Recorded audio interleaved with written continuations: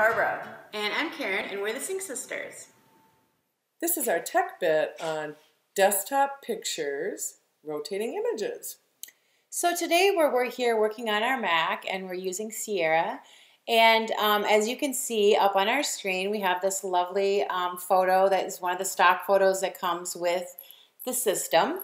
A lot of people know how to use their personal photos for background photos on their computer.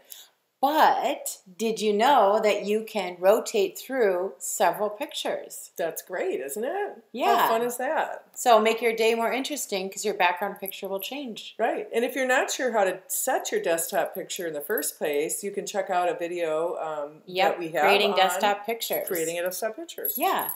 So today we're going to show you how to do multiple pictures. So first of all, I'm going to start and I'm going to go down into the Photos app, which is this colorful app icon. Looks the same as on your phone. They're kind of integrating the two now, right? That's right. So the first thing you want to do is you want to get to the area where you want to pick out the photos from. And that's where we are. And if I hold down the Command key, I can start clicking pictures that I want. Right. So the Command key lets you select pictures that are not right next to each other. Okay. If I held down the Shift key, it would do like a whole row. That's right. Right. That's right. So gotta get that one. Gotta get that cat in there. Cute. Yeah. Oh, I don't know. That would be kind of creepy. All right. So I've got my pictures done. Now the next thing you're gonna do is you're gonna come up here and you're gonna go to Edit, File. You're gonna go to File, and you're gonna do a new album. Right, and that's going to, what, create an album and put all those pictures in it, right? Right.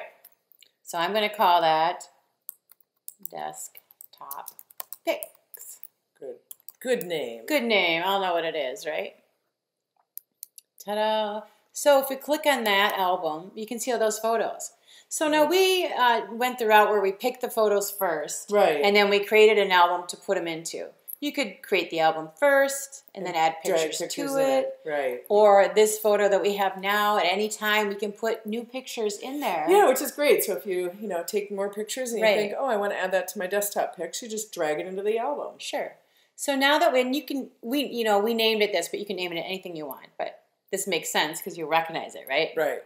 So now what I'm going to do to actually set it for your desktop, you need to quit out of the Photos app and go into the Settings app, which is a gear icon, just like on your mobile device. And then I'm going to go into Desktop and Screensaver. Okay?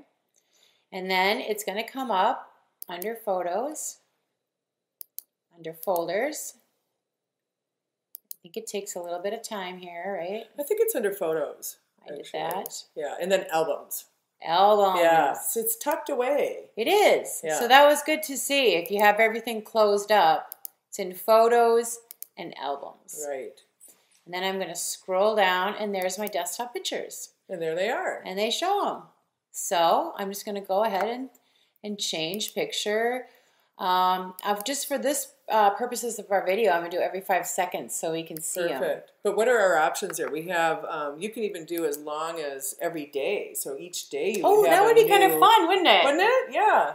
You'd come down and see a different deal every day. If you were doing some serious work, this might be kind of annoying might be in the background. And then we can also do the other things that you were, I think you showed in the other video. Yep. You can change how they're fitting in there. Stretch. Oh, I'm not a fan of stretching. I'm not it either. distorts I think things. fit to screen is probably the but best. you could center it. You could, yeah. I like fit, yeah. Yeah. Oh, no. You know what I like? I like fill.